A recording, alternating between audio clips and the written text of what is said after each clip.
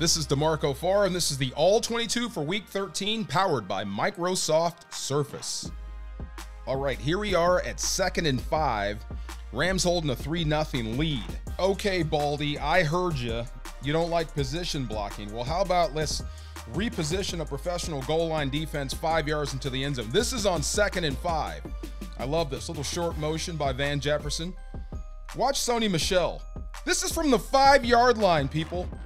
I mean, absolutely hammered him up front, right into the end zone. Now watch these blocks here.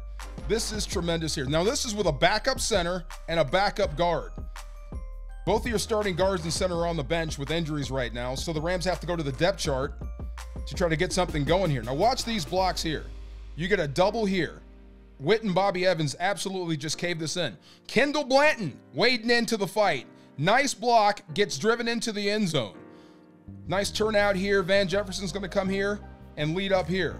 This is beautiful. Now watch how tight Sony Michel runs this football. I mean, absolutely keeps it tight. Tighter than underwear, 2 sizes too small, and then drives into the end zone. All that talk about position blocking, huh? How about that? Let's get position into the end zone. Matt Stafford says, yeah, Baldy, dig that right there, baby. This is high-level football. This is physicality. Boom! I'm D'Marco Farr, and that is your All-22 for Week 13, powered by Microsoft Surface.